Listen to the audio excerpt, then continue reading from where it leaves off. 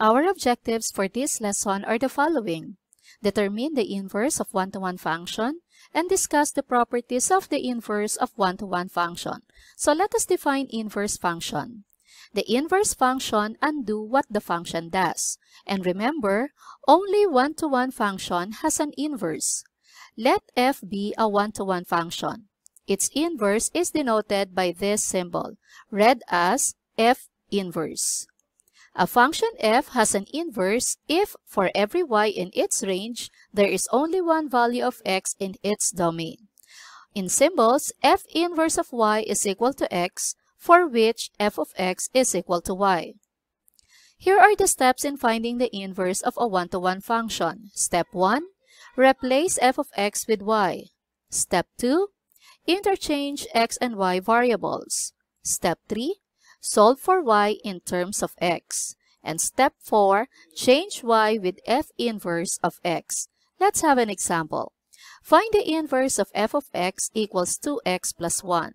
Step 1 again, replace f of x with y. So we're going to replace f of x with y. So this will become y is equal to 2x plus 1.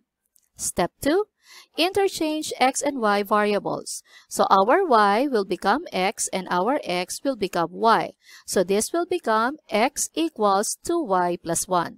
Step 3, solve for y in terms of x. To solve for y, let us move 1 to the other side. So this will become 2y is equal to x minus 1. And then we divide both sides by 2.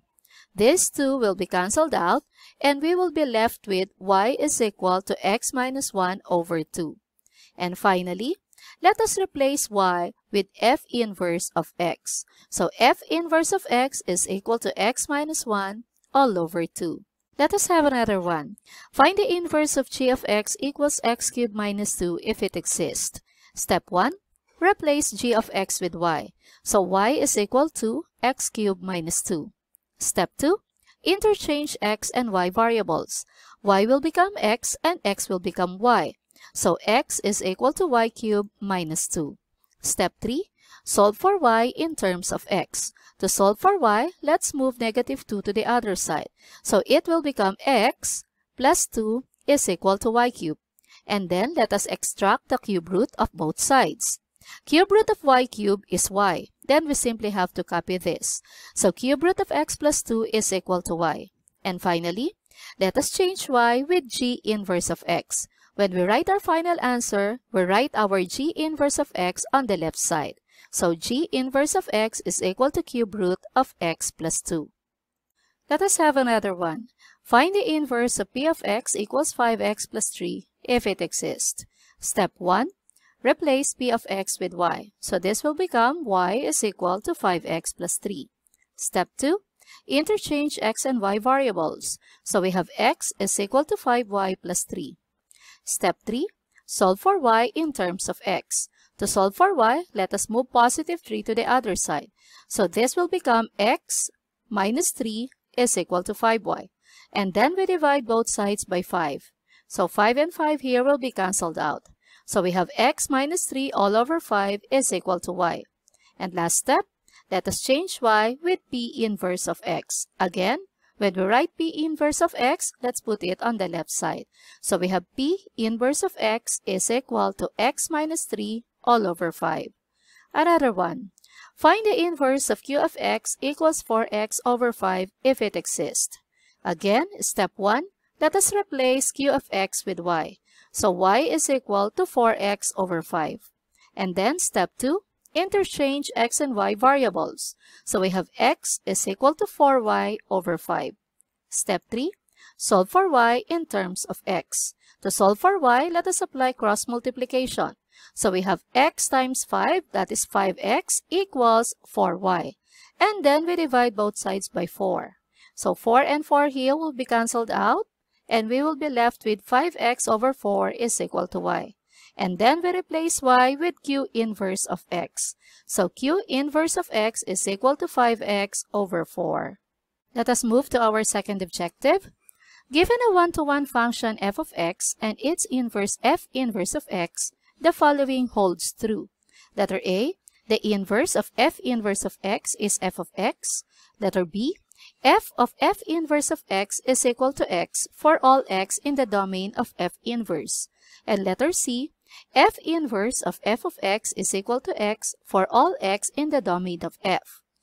Let us prove the first one. The inverse of f inverse of x is f of x. Let's have an example. F of x is equal to x plus 4. So let us recall the steps. First, let us replace f of x with y. So y is equal to x plus 4. Step 2, let us interchange x and y variables. So this will become x is equal to y plus 4.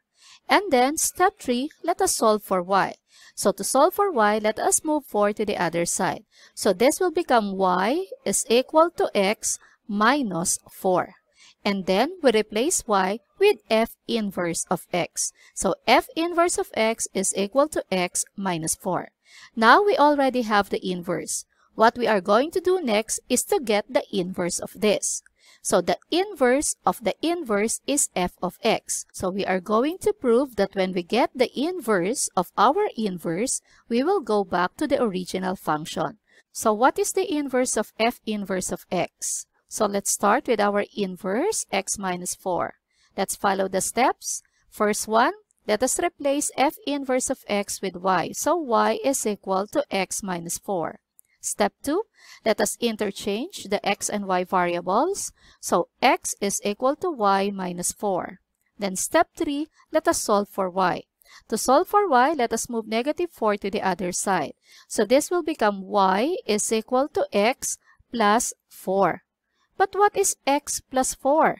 X plus 4 is actually our f of x. So it means after getting the inverse of the inverse, we return to our original function. Therefore, the inverse of f inverse of x is equal to f of x.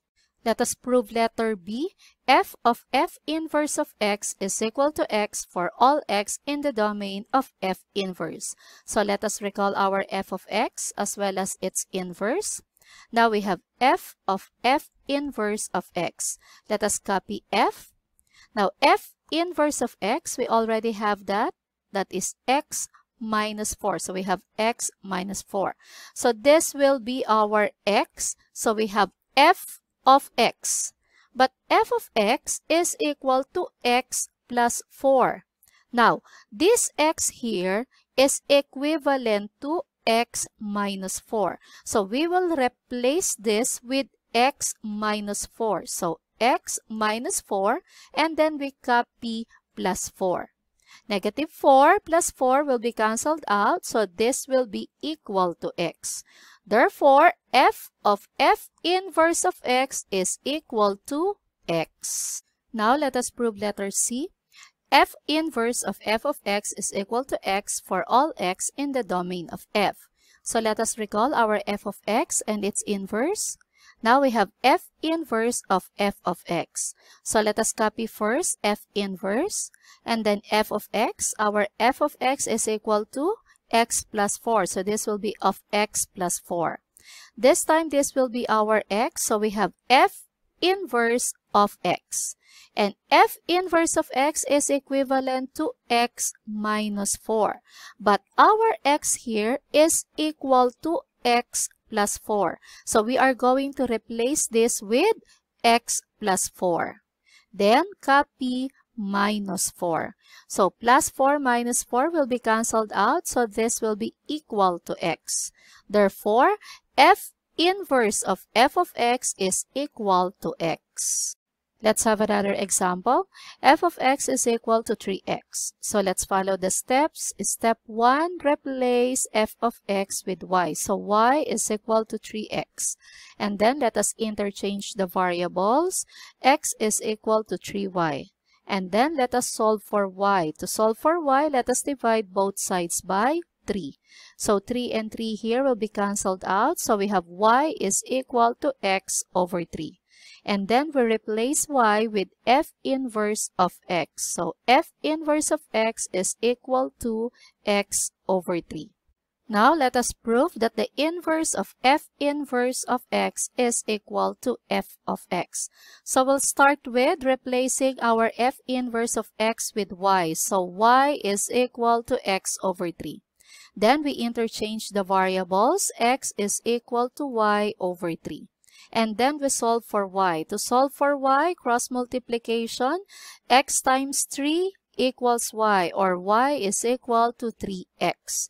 But 3x is actually our f of x. So we prove that the inverse of f inverse of x is equal to f of x.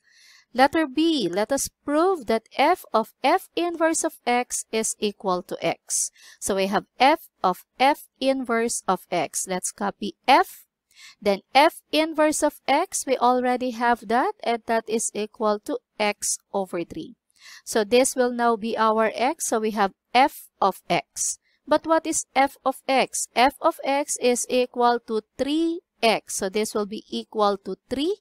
And then our x is equivalent to x over 3. So 3 and 3 will be cancelled out. So we have f of f inverse of x is equal to x. Last one, letter C. F inverse of f of x is equal to x. So f inverse of f of x, let us copy f inverse. Our f of x is equal to 3x. So this time this will be our x. So we have f inverse of x. But f inverse of x is equal to x over 3. Our x here is equivalent to 3x. So we are going to replace this with 3x. So 3x over 3. 3 and 3 will be cancelled out. Therefore, f inverse of f of x is equal to x. Here is the summary of what we discussed. Now it is time to check your understanding. Pause this video for more time.